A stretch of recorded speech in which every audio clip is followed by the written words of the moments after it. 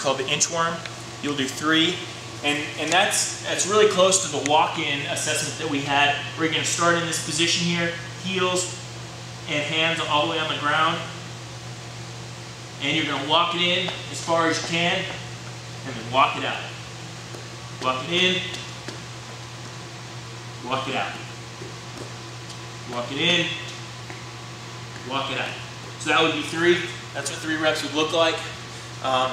If you can continue to extend, I have some limited mobility here in the back of my hamstrings or back of my calves, so I can't get out much more than this without my heels starting to come up. If you can go out farther, then do so.